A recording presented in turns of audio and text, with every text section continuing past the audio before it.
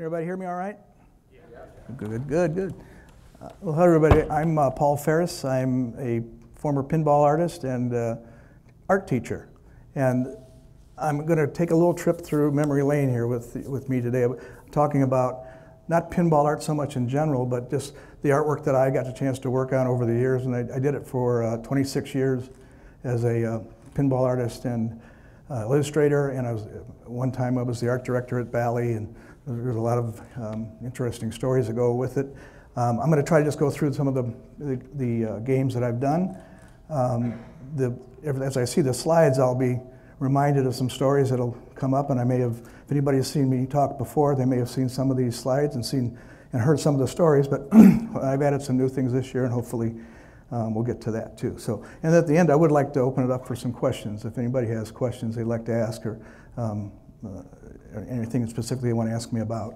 So the first one, why in the world do I have a picture up here of a wrestler and a wrestling coach? The wrestling coach is me, and this is 1975, and this is kind of when the pinball story actually started, but I need to mention that in most of my life, looking back on it, I've had two major passions in my life, and one of them is art, and the second one has been wrestling.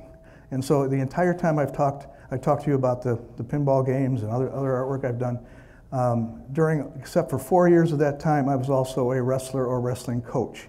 So not a very usual combination of disciplines, but it had a huge impact on my life. So this particular picture is actually in 1975 when I was in the state championship match. My wrestler was in the state championship match in Illinois.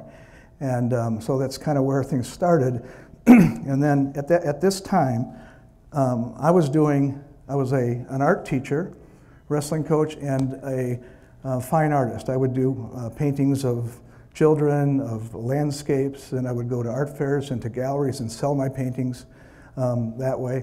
And this particular painting has not been sold. It's actually my oldest children, my daughter and my oldest son. We still have that painting, and this is, like I said, from 1975. So, and this is sort of typical of what I was doing at the time, the type of paintings I was selling, and the type of artist I thought of myself as being. It was a fine artist. I was doing, trying to be a very serious artist as well as teach. But I had this coaching occupation as well, and that took a major part of my life as well. It was very, very rewarding and enjoyable. But during this time, I received a phone call from my brother, and he had run into Bill O'Donnell Jr., who, if anybody knows the history of Bally, that Bill O'Donnell Jr. was the son of the president of Bally at the time. And he was looking for someone to come in and become an artist at Bally and kind of add to Dave Christensen's work, he was doing some phenomenal work. And he wanted somebody else that could come in and do the similar types of work, or very more realistic type of pinball art, and also then set up an art department so Bally could have their own in-house art department. Because at the time, all pinball art, which of course all the pinballs were manufactured in Chicago, and I think most of you know that, but all the artwork was done by one company called Advertising Poster. And Bill O'Donnell had this vision of trying to create a department so that Bally could have its own specific look, its own style to the game, so it would be unique. And so he wanted someone to come in and do the artwork along with Dave, and then also hire more artists to create a full-time art department. At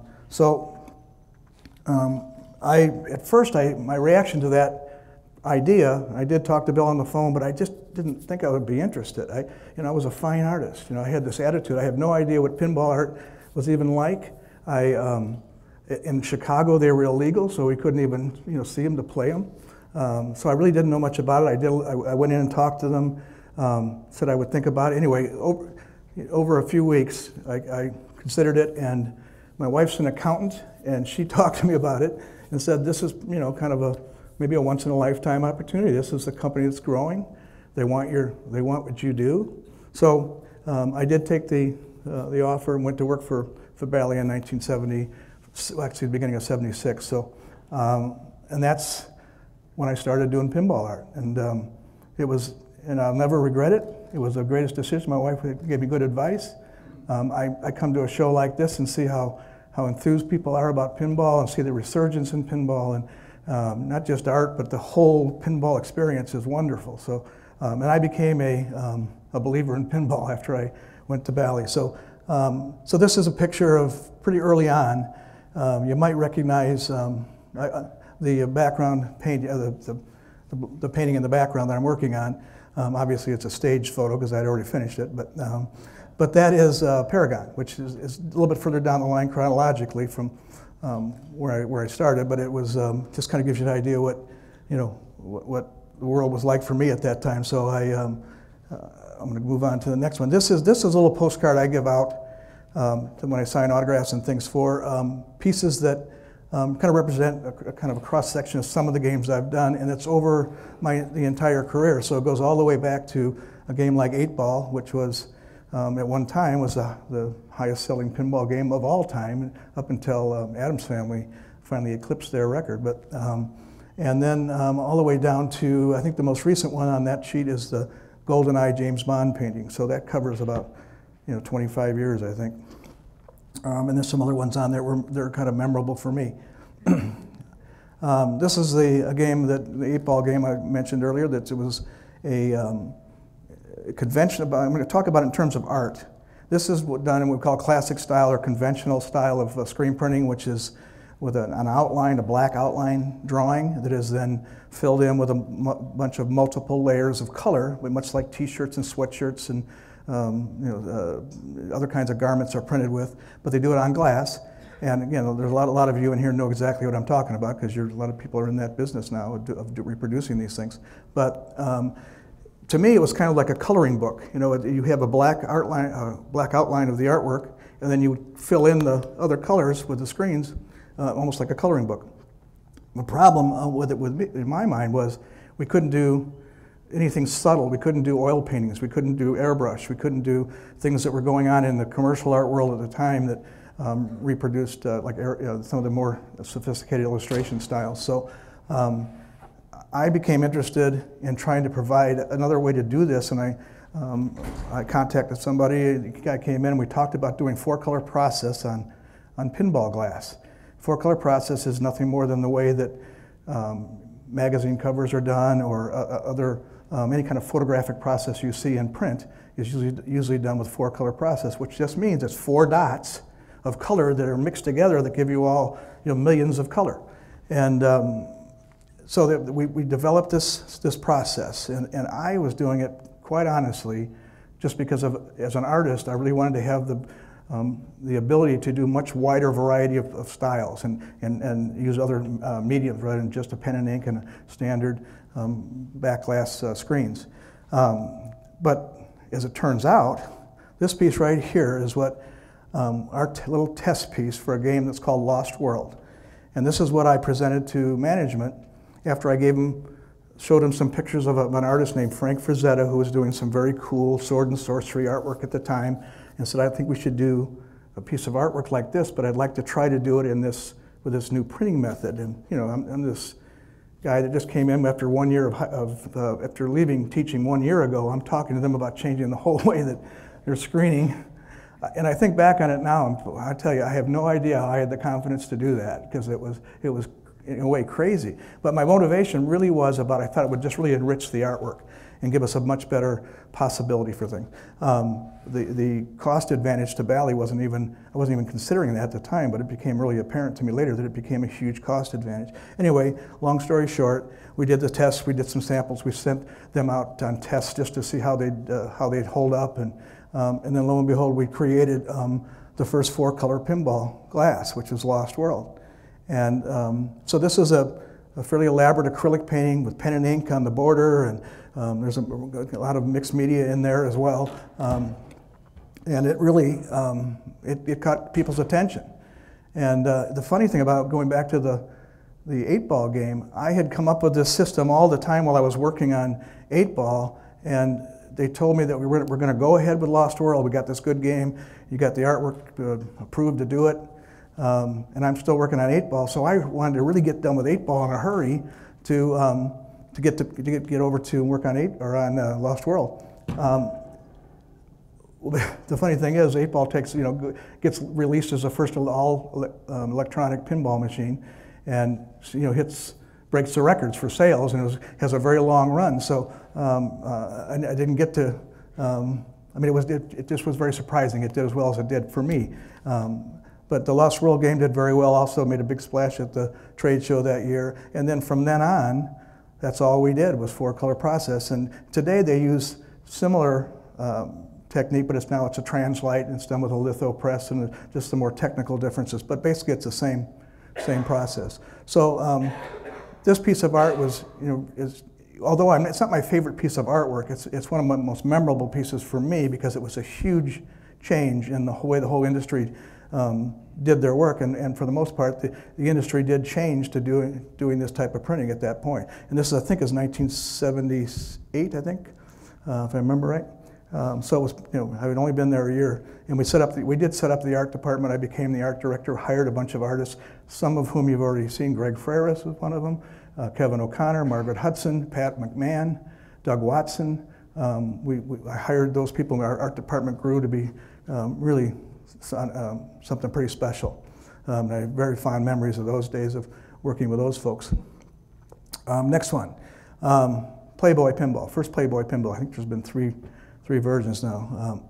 And this one was, there's a little side story on this one was, I was given the assignment to do it. And again, it's only I did an Evel Knievel, and I did a Knight Rider game, and then was into the Lost World and 8-ball games. And this was my next game. So I hadn't done a whole lot of games yet, but they gave me the assignment to do this, and I presented I thought, a very impressive sketch that kind of suggested the whole Playboy lifestyle, the clubs, the hotels, just the magazine parts of it, but certainly no nudity, very wholesome kind of a Playboy lifestyle image. And they sent it out to Hefner, and he rejected it. And it was kind of a crushing blow for me, and thought, oh boy, here's where it ends.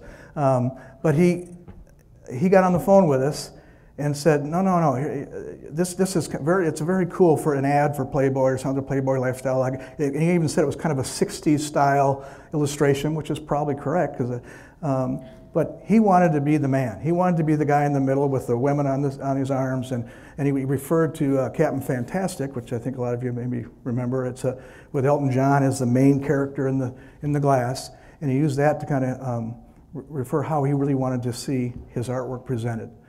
His image presented, I should say.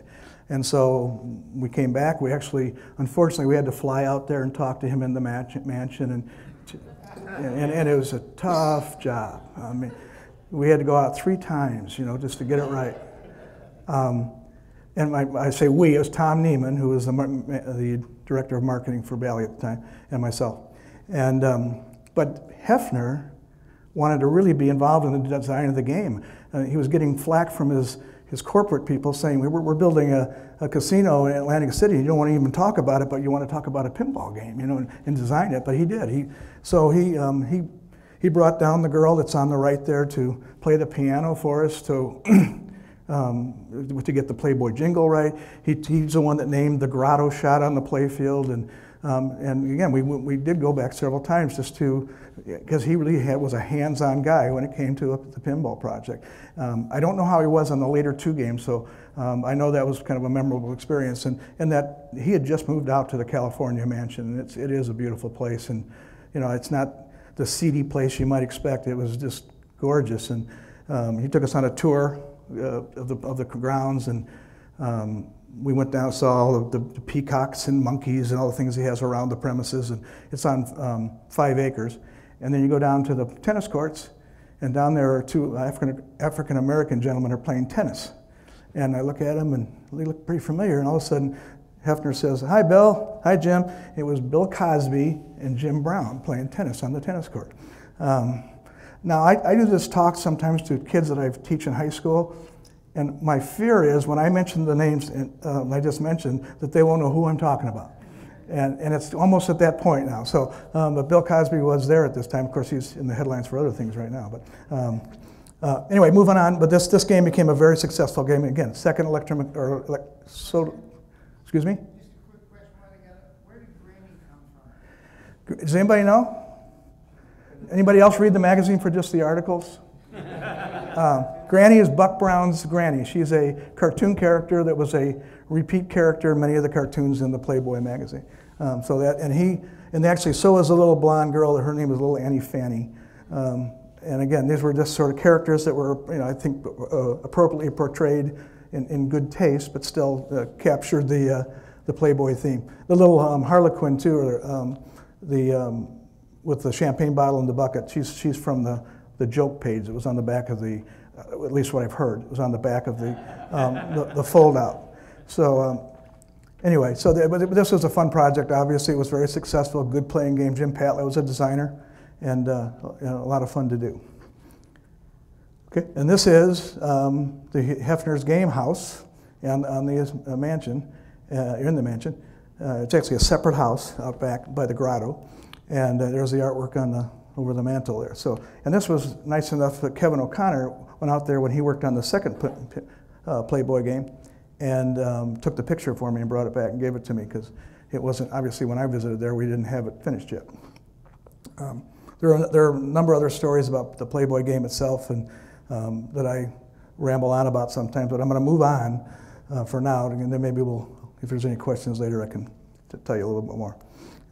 Okay, this is one of my favorite games. It's called Paragon, and I saw one here at the show. This was the first wide-body game that Bally made. Wide-body, actually, I think it was Atari that actually came out with the first wide-body format. And they were trying to get into the pinball market at that point.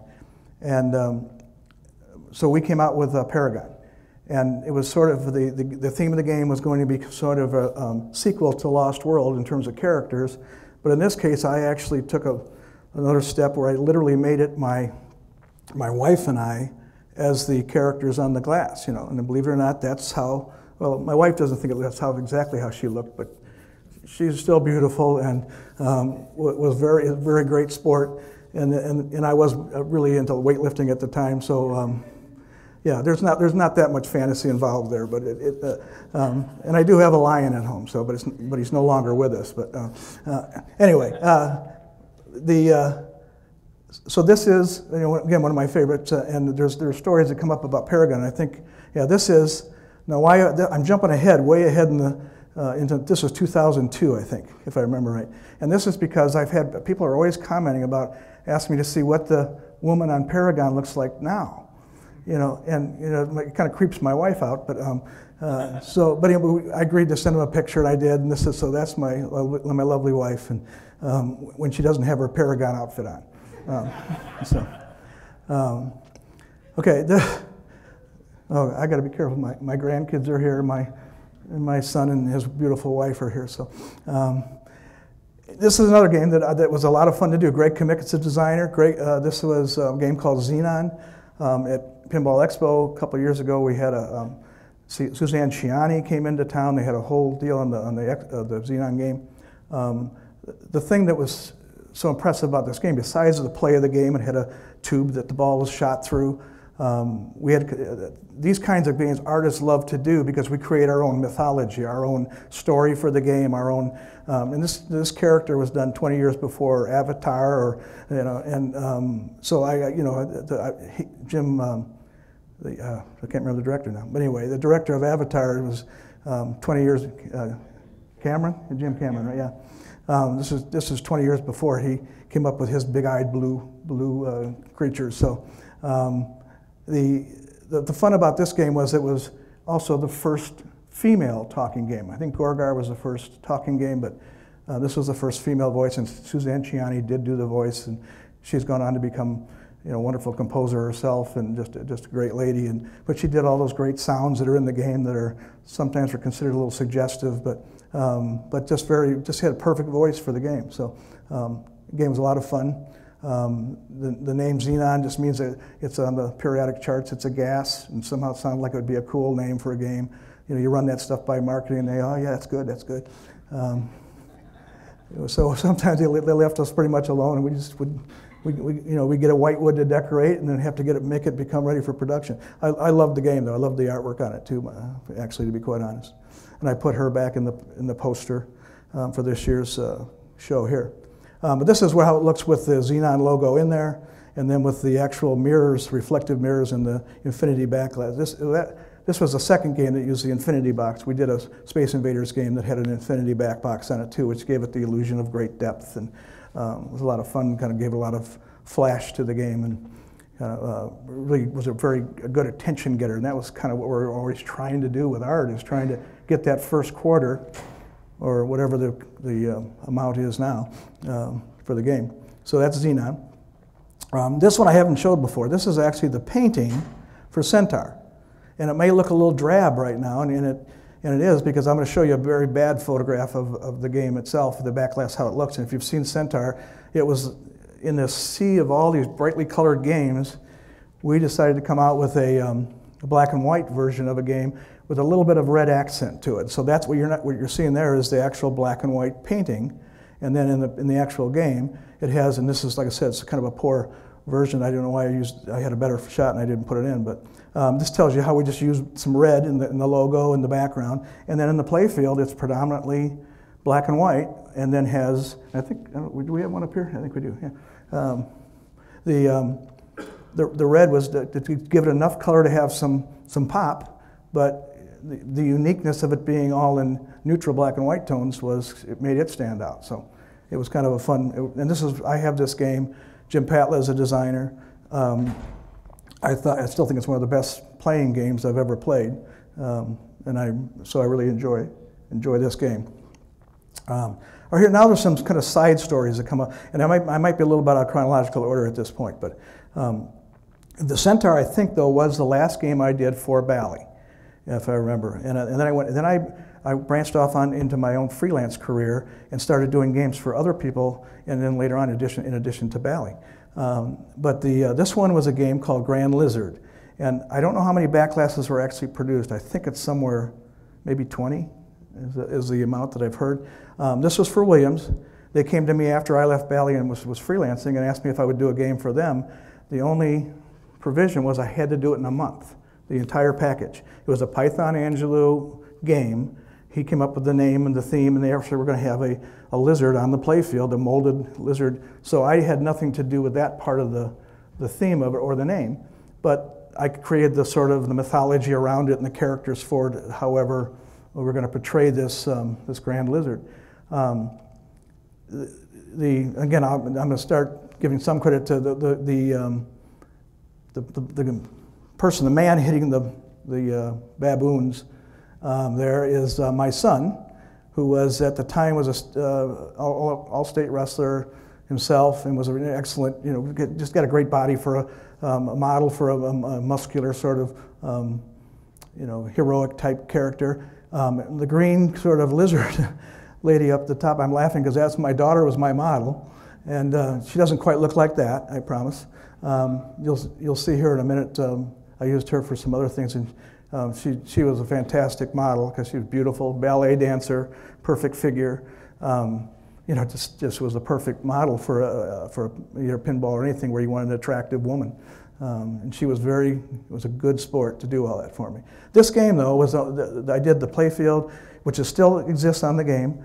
Cabinet art got changed. I think Python got off of one of his jobs he was on originally, and then went back to this project a little bit. And I'm not really sure what happened, because they approved the back glass. The best thing is, or the most important thing is to me, is I got paid. But they actually changed the back glass because they went with what I was told was they were going to go with new displays for a larger display area. So it would have meant kind of repainting the back glass or changing the back glass considerably. So they had Python do the actual released artwork on the game. So this is, like I said, there's very few of these. If any of you have any of these glasses, there aren't many. And I have one, and I have the original painting. But again, when you're a freelance artist, you take the assignment, you try to get into as much as you can, you do what you can to finish it, and hopefully you get paid, and that usually happens. But then you never know what's going to happen with the product. I've got some other pieces in here later that show games that were produced, the artwork was produced. Some even had all the playfield art and even cabinet art, and then didn't get released. So that, we don't have control over that as an artist. So anyway, so moving on. Again, here's Phantom of the Opera, one of my favorite games, art-wise. Actually, this is the first game I did as a freelancer doing work for Data East, and Joe Kamenkow and Gary Stern. And what I really liked about the game was that Joe came up with the idea of the theme of the Phantom of the Opera, which is public domain, excuse me, was public domain, so there wouldn't have to be any royalties paid if I created my own version of Phantom of the Opera. And so what he had me do, and I actually did appreciate the way he approached this. He said, read the book and then do your version. He said, I don't care what it comes out like. I just want it to be your version of how you see Phantom. And so I did. And it's an oil painting. It's one of the ones I have hanging in my studio. I still love the painting. Again, my daughter was my model for all the female people in the picture. My sons, and one of them's going to see himself from when he was, I think, a freshman in high school in a second. Some of the photographs I took, the reference photographs. And the illustrators, we do a lot of things out of our head, but we like to have references so we get the shading right, or we get the structure right.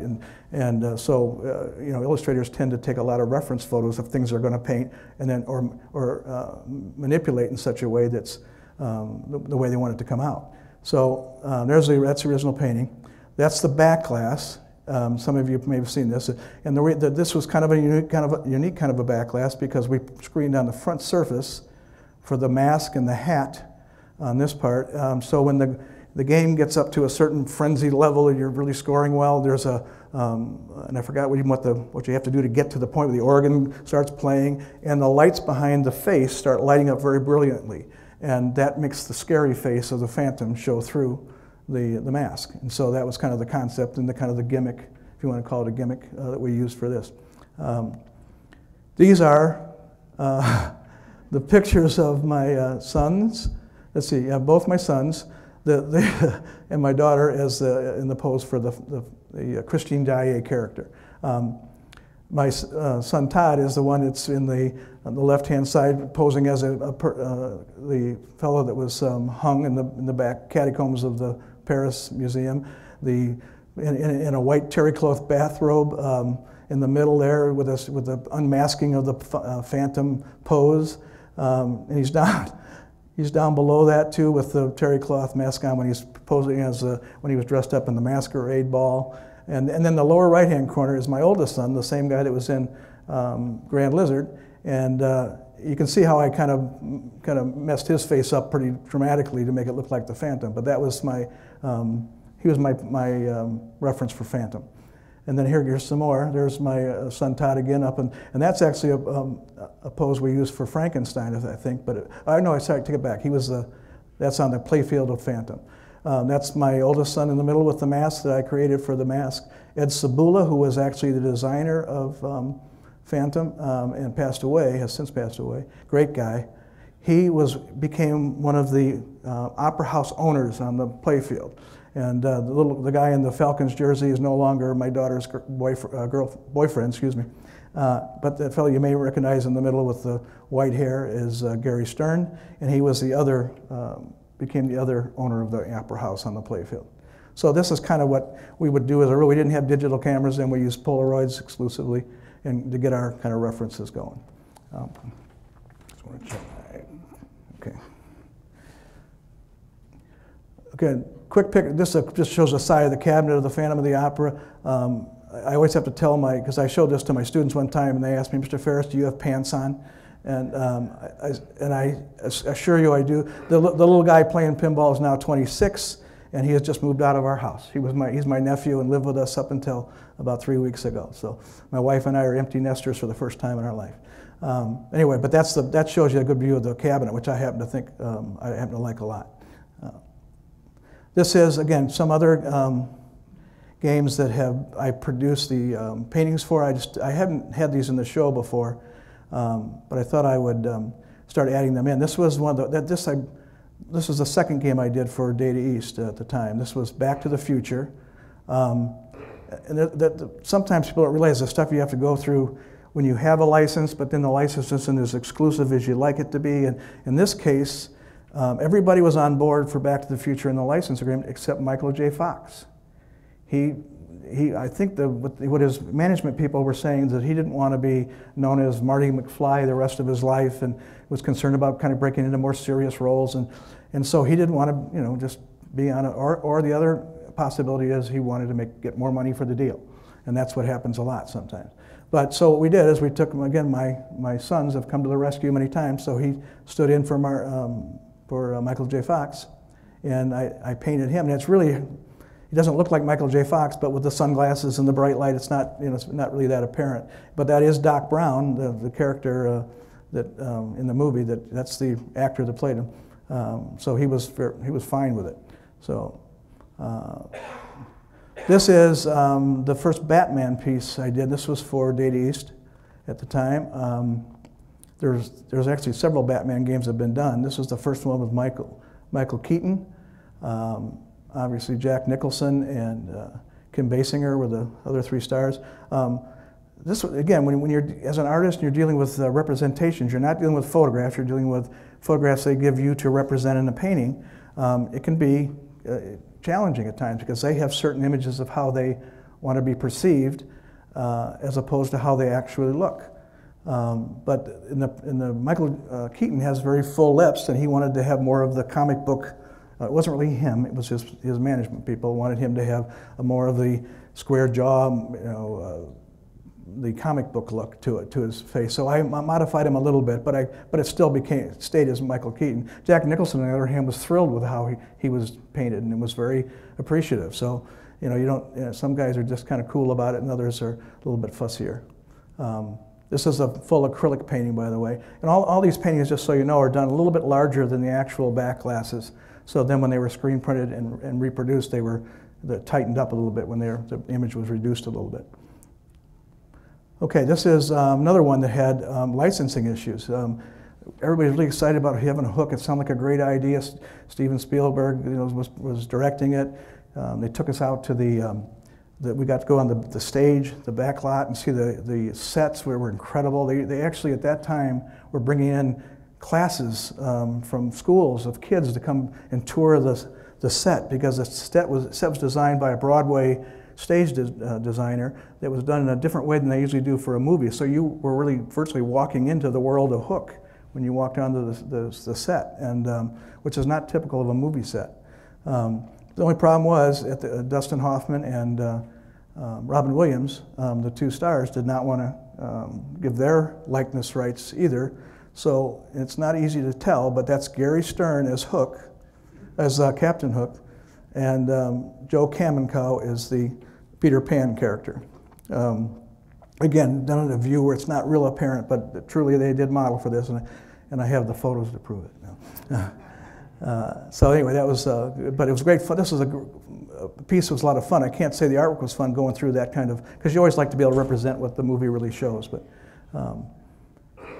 okay, now here this is not a pinball game. This is just a reminder that during all this time that I was doing this artwork, and a lot of these require a lot of time, obviously. But this is when I was coaching at college level. I was coaching at the Division III college at North Central College, and it just sort of reminds you that this is this other side of my life that was going on. So when I would work on a game, I would try to get up early enough, get done by 3, zip over to the college, and then wrestle for 2 hours, and then come back, and that was my workout. And even now, I'm almost 69, and I'm still doing that. I'm still wrestling. I don't know how much longer it's going to last, but it's sort of my, my recreational activity, and it's, I don't play golf, so I guess this is what I found to be very enjoyable. There's going to be another little presence of wrestling later on here. Okay, another couple games that I just recently stuck in. This one was the Teenage Mutant Ninja Turtles for Data East. It's the only game I've ever been, there's always controversy about too much overt sexuality in games, too many of the themes directed toward a masculine audience. And this one, and I got to be sort of tactful the way I say this, but they made me change her anatomy twice, and it was for, instead of reducing it, enlarging it. So, which has never happened. It was but it was the actual guys who wrote the Teenage Mutant Ninja Turtles, the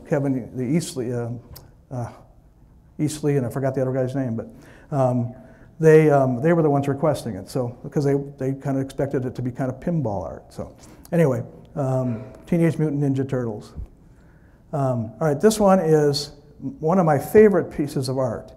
The movie was not a real successful movie, but I happen to love the theme. Even when I applied at Bally, to be honest with you, when I actually went in for my interview, I took in a couple of my landscape paintings to show them I was a legitimate artist, and also a booklet that I had created in 8th grade of monsters. And I mean, why I thought this was going to dazzle them, I have no idea. And I had also had in that booklet, I also had some sports themes. So I basically show them I could draw pretty well even at that age, I guess was my thinking, but they were impressed somehow. And I have always been a person that loved to draw and paint monsters. Some people like to draw automobiles. As a kid, some people draw airplanes, rocket ships. I drew monsters. Yeah, so and that's why any kind of time I got a classic theme like this, I really loved doing it. This was, if you don't recognize him in the makeup, that's Robert De Niro as the Frankenstein creature, and that's Kenneth Branagh as the Dr. Frankenstein. And this kind of represents a little evolution of my own art style a little bit. I started using more airbrush as I got further along in the pinball artwork, where initially I didn't use airbrush at all. Just kind of a natural evolution of art that happens when you keep trying to, renew your approach to how you create these things. But again, this is one's hanging in my studio, and I happen to really am very pleased with the way it turned out. And this is the Pierce Brosnan GoldenEye game. The story about this, and I haven't told too many of the anecdotal stories because I want to make sure we talk about what I'm here to talk about, which is the artwork. But when we were at the Frankenstein premiere, Joe Kamenkow was there, and Gary Stern and a number of other folks from Data East. But and I think at that time we might have been Sega Pinball, if I remember right. But we're in the lobby of the theater at Century City, and they've just had the red carpet showing of the premiere of the movie with all the movie stars, and we go in and eat popcorn with Tom Cruise and Jack Nicholson and all these people, which was kind of a real hoot.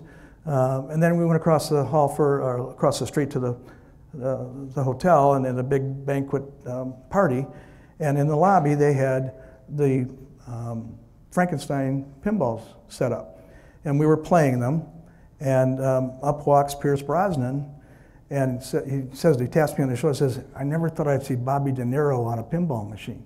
And then Joe Kamenkow, who was not a shy person, jumped up and said, "Well, you're going to be on the next one," because Pierce didn't even know. He had just gotten the James Bond role for the first movie, and they had just signed the deal, the license deal, to do GoldenEye. And he was shocked and he started laughing. He says, "I used to do this." And I said, "Well, you used to do what?" He said, "I used to be a commercial artist." I said, "No way." And he said, "Yeah." He said, "But I couldn't make a living in it, so that's when I switched to acting." And he said, "The rest is history now." And he was a guy, I'll just share this with you. He's a guy in person. The women that were in our entourage there were all, we had Tom Cruise and a lot of pretty, very famous actors and handsome guys and stuff. This is the guy that in person they all thought was, knocked their socks off. He's much more rugged in person, just a very, very cool guy. And it was very fun to meet him. He since has sent me stuff just to kind of maintain some contact after we did the piece. But a very nice guy. And again, what we find out so often in the business of when you get artwork approved, you don't always deal with the actor or the artist themselves, but when you do get to meet the artist, we all kind of have a similar respect for each other, and it's very cool. I remember walking into Matt Groening's office at 20th Century Fox when Data East was doing The Simpsons. We were getting the art approved, and I walk into his office, and he's got a Phantom of the Opera pinball machine in his office. And I go, "Oh my gosh," and then he walks over and they introduced me to him. Now he had just signed a multi-million-dollar deal with 20th Century Fox for The Simpsons, and they walk over, introduced me to him and says, "You're Paul Faris?" I says, "Oh man, you're a genius." Now this guy has just signed this huge deal, but this is just a cool guy. He used to do doodles and made him into a major animation. Well, it's all history now, but at the time, just very cool. He was even talking about how he used to, within a year from that time, or before that time, he was looking in their sofa cushions to find enough quarters to put together to go buy a fat burger. That's how tough it was for him. So he had just had this huge success, and just was one of the nicest guys I ever met. So very cool. Moving on, this is the Golden Eye again with the same the back glass, but now with the logo stripped in. This one, many times you do those now. You do them in the computer, of course, but in those, even in this time, this is still 2000, maybe 1999, something like that. Yeah, I painted the logo. I airbrushed it and did it, and then we drop it in the film, and so we have 2 pieces of artwork for this back glass. Or here's a couple other ones now. Does anybody recognize this game? Wow. How to play? Okay, I'm joking, because I know some people know the story. This is the one with the logo in it.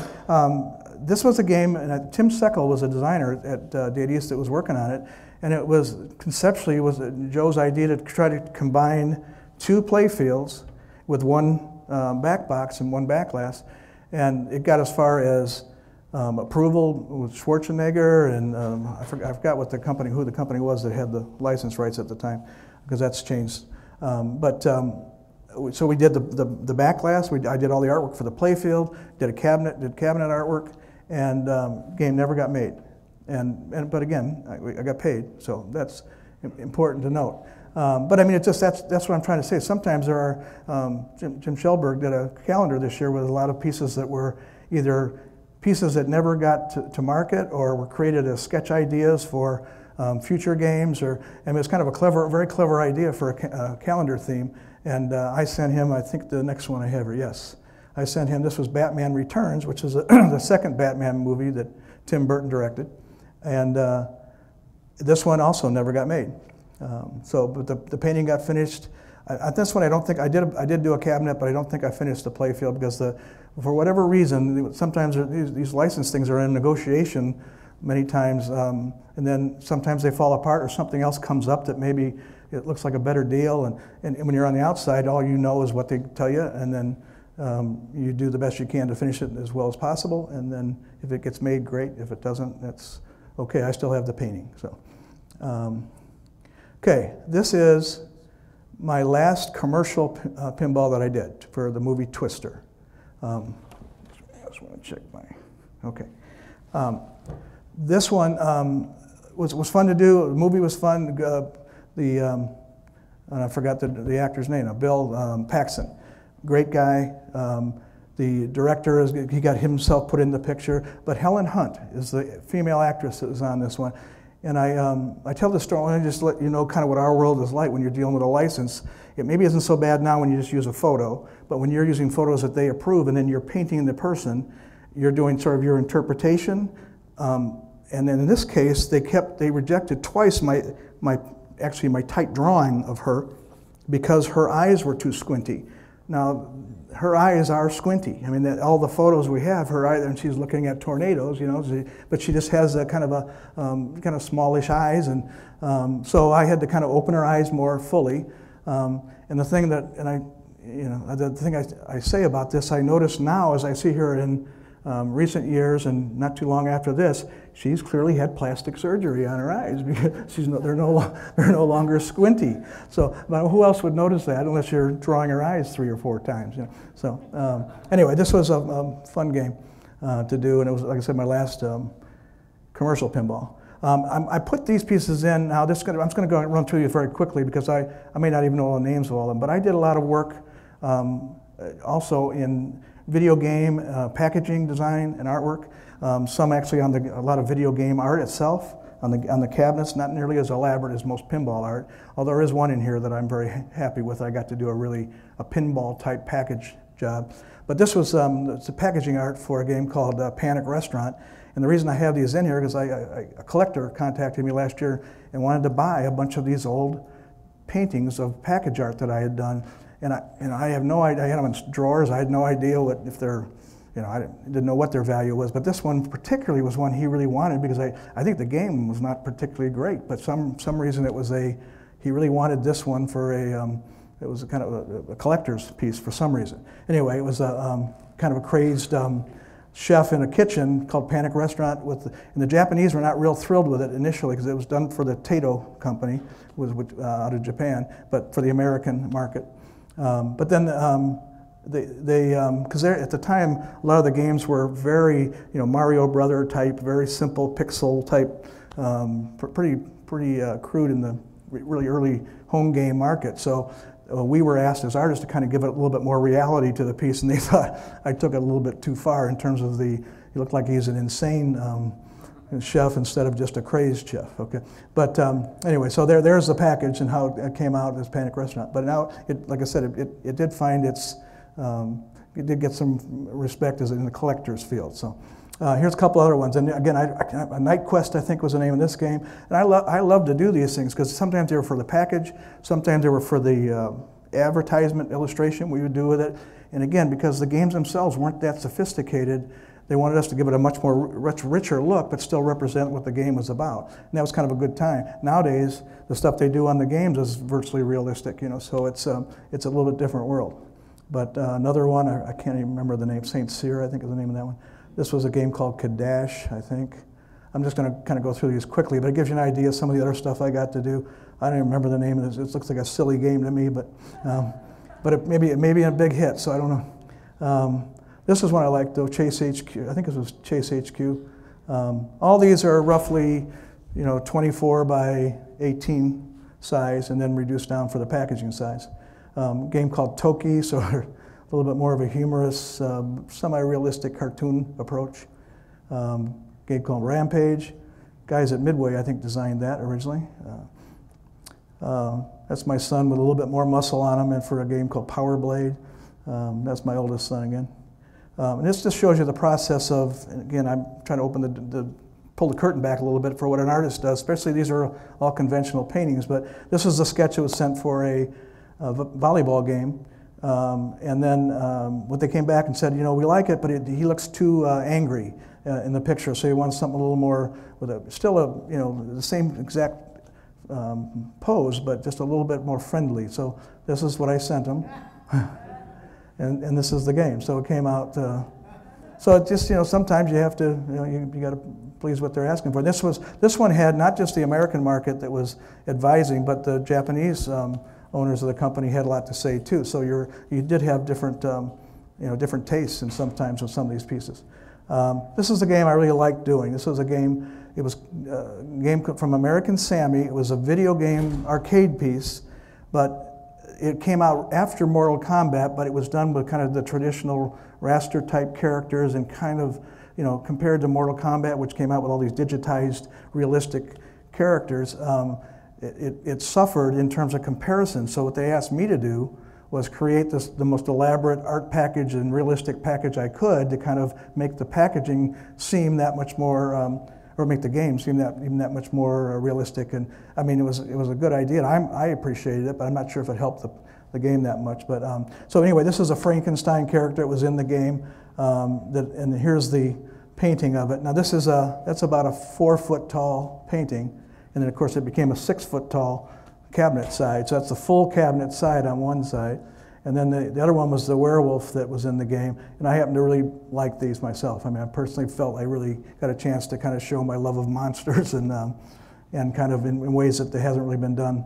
I've always objected to werewolves being brown fur because, you know, most wolves have gray. And so I created my own werewolf version back when I did these. This was actually the last pinball game I did. It was done for Roger Duba and Chicago Gaming. But it was based on a home game. It was for a home game. I think at the time they were sold through Costco, if I remember right. But this has, again, my family is such good sports. That's my wife is in the passenger seat. My daughter is in the back seat. No, excuse me, my daughter is out the window on the left. She's the one that was in Phantom of the Opera. And then two of my grandkids, Kagan and Kana, are in the back, and she hadn't had her third one yet at that point. On top of the roof is the little baby that was playing the pinball back with Phantom of the Opera. That's him at a little older age. And I think this was maybe 2002, I'm thinking, is when this was done, if I remember right. And again, just a couple quick things, other things I've done through redemption games and other things. So when I wasn't doing pinball art, I wasn't doing art, I was doing other things. And again, it's always good to have a little diversity in your client base in terms of when things go a little slow, you need to have other things going on. But I happen to enjoy doing several of these pieces. This was a theme for a kind of a video ride game that I got to do. You had 3 different lands you traveled to. This one was, everybody knows, a lot of people here know Roger Sharp.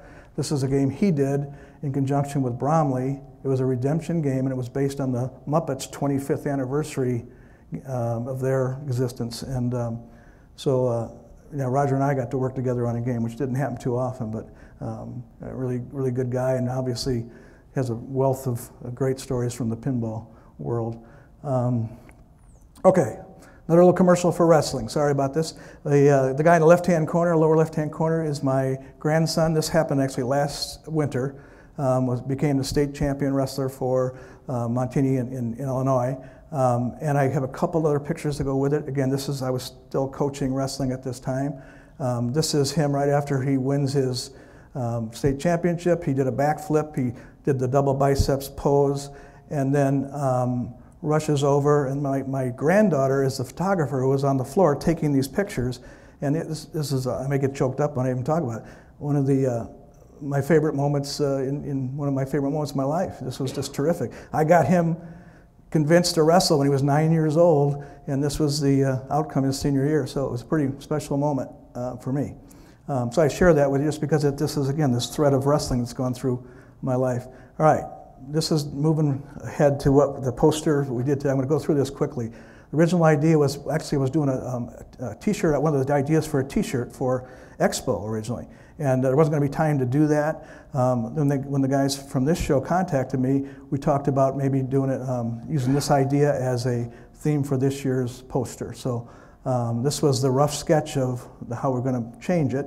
And it actually went through some modifications just because the arcade game thing changed it from being much more pinball dominated than having both pinball and arcade games. So there's kind of the just kind of a rough sketch pasted together, give them an idea how it's going to go. This is the game I showed them that when they talked about having the video game in there. This is the Zombie Raid game that had the Frankenstein character on the side, and I said I could use that game as a video game, and I have good photographs of it, so we decided we'd use that. This is the kind of the rough pencil sketch of the process, and then this is again another version with the text in there. I think the dates are wrong on at this time, and then this is when I revised the Xenon face a little bit, just to make her, in my mind, I wanted to kind of give her a little more current look. I don't know what I was thinking necessarily, but I just didn't want to do a cut and paste. I did a full painting for this poster, so I wanted to really kind of recreate all the people all the characters in the poster. So here it is before it gets painted. That's sort of the pencil sketch that goes on the background. And then here it is, that's the final version without the video game in it. And so what turned out, they wanted to make the video game larger in proportion to the pinball. So the werewolf had to go bye-bye. This is the process of what it looks like when you have to change. Photoshop makes it easier. This is not Photoshop, this is a painting. So it was a little different process. But here it is now with the video game in it, and we wanted to keep the kick bumper in there, thumper bumper up at the top there, and this is what became the final poster.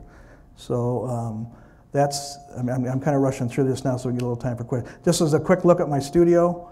This is where, I sometimes call it my one-room apartment because it's in my home, but I hardly ever leave it. So it's a pretty comfortable place to work. This is some of the other stuff I'm doing. That's a mural piece that's being worked on right now. It's a pretty messy studio, I know it. But there's some of my paintings on the wall. Again, the other side of the studio, my computer area with my Cintiq, which is a wonderful instrument. I didn't put the light sign in the TV intentionally. That was just what was on TV at the time. Again, this is a very quick thing on some things I've done recently. Why do I have Ben Stiller, right? Yeah, Ben Stiller.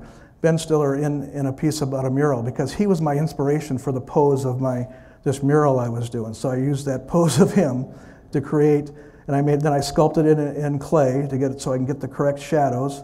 And then what this became is a mural. I did 2 of these, and 800 square feet of mural I just did in October for a high school. And so this is just a process of this going through the whole process. That's the one in the field house. You get an idea. Those are doors. Those green things at the bottom are doors, so it gives you an idea how large these are. There's just the process of building the mural. This was the field house, and that's me signing it down there in the bottom right-hand corner. If you can see, so it was definitely bigger than a pinball machine, and one of the biggest things I've done. But it was a lot of fun. This is the gym before I painted the gym. I painted all that area now. This is the process, beginning of the mural. This is actually, this painting right here, which is almost embarrassing for me to say this, but I painted that with an airbrush in 3 hours, and that's huge. But the project took a month. So, I mean, it just shows you how much more time it took to do the logo and to do all the fur on the Wildcat, because this is kind of the way it's supposed to look in process. And then this is the near the end, and then I'm going to jump ahead. There it is. I think that's the last piece. Oh, here, there's the last piece of the mural. So anyway, that is a little tour of pinball, but plus a little added reflection of what I'm doing right now. I would like to open it up if anybody has any questions at this time. Yeah. I was wondering about just your favorite, or maybe off the top of your head. You said you created your own mythology. Many times, yeah, when it wasn't a license game, yeah. Right. So, like, what is your favorite, or off the top of your head, a memorable one you can think of for one of your creations? And then the second was just about you seem to get a lot of jobs, a lot of gigs going between. That's the idea. So, which is amazing. But I'm just wondering, like, how hard or easy that was to do, or how often you went looking for them as opposed to. All right. That's a great question, and and just knock on wood. I've never had a rep, which is what in the commercial art world. It's usually better if somebody reps for you, because we don't do a great job for ourselves usually. It's not easy to. I could talk if you did artwork. I could come and I could sell your artwork like crazy. Sell my own harder, because it's just very personal. So it's usually good to have somebody do it. I've just been very fortunate. I've had great people that I worked with. Pretty good results with a lot of the pieces, but I feel I was given such a gift to be part of this industry, for one, when some people used to make fun of it when they heard I was doing pinball art. But there's nothing to ridicule about this industry in terms of the quality of the art and stuff I got to do. I'd walk into Paris, into a bistro in Paris, and see a Playboy game with my artwork on it, right? There's just something very rewarding about that. So I've been very fortunate. And again, the thing I'm really fortunate is I have not damaged my hands or my any part of my body in wrestling, so I've been able to continue, because that's another one of my passions, as I said. Question? Yeah, I'm wondering, when you were doing artwork for backglasses and whatnot, was it part of your contract when you were freelancing that you would get to keep the originals? Yes, it was understood, yes. And then, depends on who you worked with, but Gary Stern used to want me to give him the originals, but then if the price got really much higher because of that, then it was easier to negotiate that I kept them. So I'd say that Gary is a longtime friend, and we used to go on cruises together and stuff. But yeah, he's a tough negotiator on that kind. But that was just an expectation. I still try to do that. Anything I do, because they would get the reproduction rights, and as long as they wanted it. But I would keep the original paintings, and I still have virtually all of them. I think there's only 2. The Playboy one I did sell, and Joe Kamenkow has a game called Checkpoint. I just gave that to him as a gift. Yeah. Your question about the mythology one, going back to that a second though, I think the one I would find a lot of fun to do and revisit if I had a chance would be Paragon. I love that, the sword and sorcery kind of thing. I'm a big fan of Game of Thrones, which is a huge hit on television right now. So that theme would be great. Xenon was kind of fun because it was so different, at the time. But the thing was, and Greg Faris was talking about this earlier too, when you get to kind of create not just the artwork where you're doing somebody else's wrist work that's already been created, where you're kind of coming up, and many times it's with the designer. Because they have to know how, why do you have this shot here? Well, it's going to be a weapon, or it's going to be something else, or however you want to interpret it, and the designer has a lot to say about that.